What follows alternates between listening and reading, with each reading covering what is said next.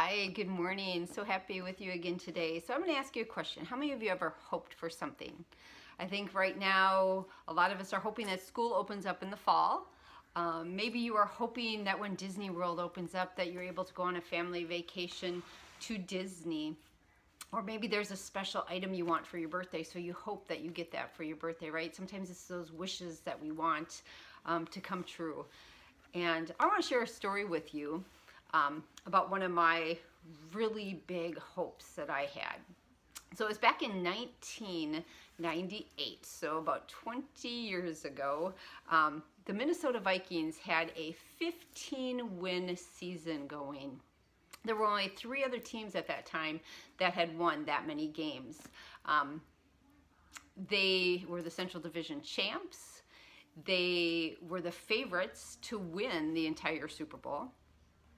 And Gary Anderson, our field goal extra point kicker, had a perfect season going. 40 plus field goals or extra points he had not missed. So here we are in a game. Next game, if we win this one, we go to the Super Bowl. So we are up by 7 in the 4th quarter, and we have a field goal attempt. So Gary Anderson, the ball is snapped, the ball is kicked, and it's wide left. So Gary Anderson's perfect season, that came to an end. The Atlanta Falcons tied the game, and they win in overtime with a field goal whose man, his last name is also Anderson. So we lose the game. That is the only team in NFL history to be 15-1 and not win the Super Bowl. Yes, that is our claim to fame. And it is probably the #1 most awful moment in Viking fan history. And it is actually in the top 5 of NFL playoff chokes. Not jokes, but chokes. So giving you that a little insight, I guess, into what it's like to be a Minnesota Vikings fan. We just really have lost that hope and that confidence. So this summer we are talking about heroes of hope. Not like my Vikings, but heroes in the Bible that pointed us to the hope that we have in Jesus.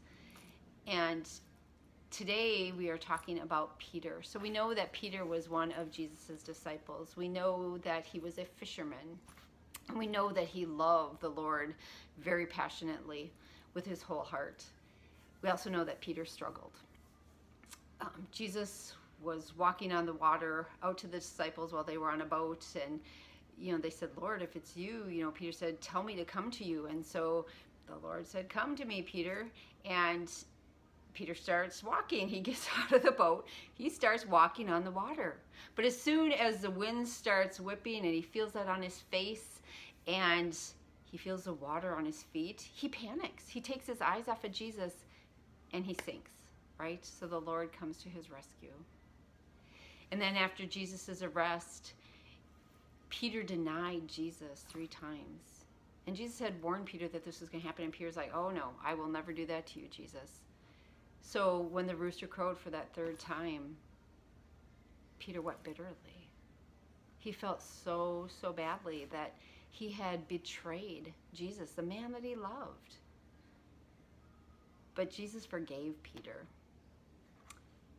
Jesus told Peter that he was going to be the foundation, the rock, the cornerstone on which the church was built. And Peter was so instrumental in all that he did to lead people to Jesus, to point people to that cross. And so Jesus used Peter, even with all of his faults, to be one of those heroes of the Bible. But we do know that the biggest hero in the Bible is definitely Jesus, right? He gives us that hope, and it's that confident expectation in his faithfulness that he has always fulfilled his promises, right? He was faithful in the past, he is faithful today, and he will be faithful tomorrow regardless of what we do and how we act. So it's that hope that gives us that ability to trust in him. It's that hope that gives us strength to get through things. It's that hope that takes away fears and anxieties, and it fills us up with peace and joy. My Minnesota Vikings can't give me that hope, can't give me that confidence, but Jesus can.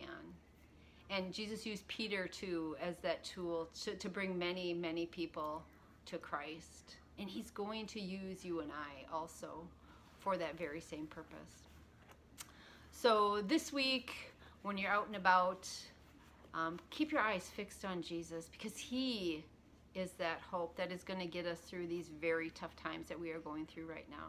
He is the one that's going to bring us together, and he is the one that is going to give us peace, fill us with love and joy.